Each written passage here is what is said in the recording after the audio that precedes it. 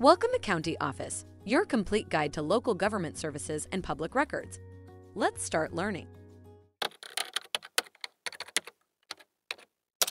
What does Inmate Classification C mean? Inmate Classification C is a term used to classify inmates in correctional facilities as high risk, high need, or both. The C stands for custody, while the I stands for intervention.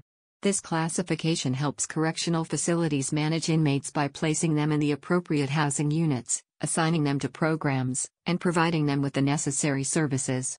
The classification process considers factors such as the inmate's criminal history, behavior in the facility, and mental health status.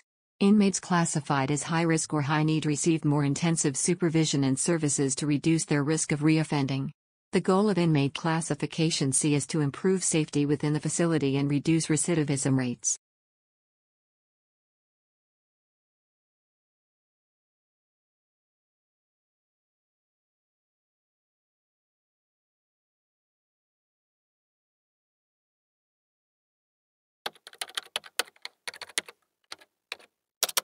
To learn more, check out these links which you can click in the description below, and feel free to comment your questions. We're here to help. Thanks for watching our video. Be sure to like, subscribe, and leave a comment below. We'll see you in our next video.